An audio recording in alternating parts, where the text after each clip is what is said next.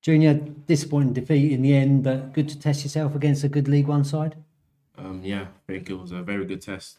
We knew that there was a passing side, and they showed that in spells. But I feel like our performance showed today we can go toe to toe with them type of teams as we did. I feel like we were unlucky in the manner we lost the game, and it just keeps building confidence as a group, having them performances, and we just get ready, move on, and take it into the next game. Yeah, and good experience for especially young lads like yourself against the side that you probably know is going to have a lot of the ball, just that concentrating and keeping your shape. Yeah, it's also a great test for me personally. I feel like playing against these better sides, we don't play them every week, so it's good to get that idea of how some teams we may play this season will come across, the way they move the ball. Sometimes we won't have much of the ball, and it will happen sometime this season. We saw that against a few teams this season. A lot of passing teams had most of the ball in the game, but we come away with something, and that's what we got to learn to kind of play the game. And we will only get better at it.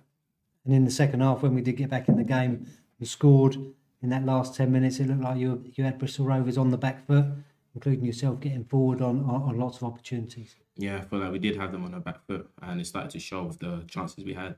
We saw Hano had his shot cleared off the line, so it's just that pushing, that extra motivation once we get that first goal. And credit to Seazy for coming on and scoring. Just having that desire to keep going and trying to win the game.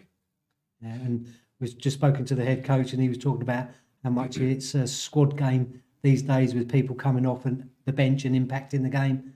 I suppose all players, though, want to be in that starting 11, and he's had faith in you and kept you in the side.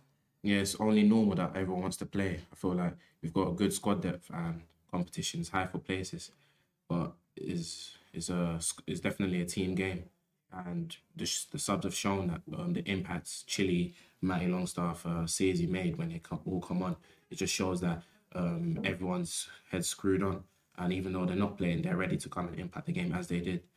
And also, I'm grateful for the gaffer for putting his trust in me to keep me in the team.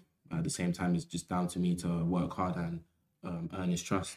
And I feel like that's what I've been doing. So I'm just trying to stay consistent and keep playing well. Yeah, and on a personal level, would you rather be playing Saturday again, or has it come at a good time for you to get 10 days before the next game?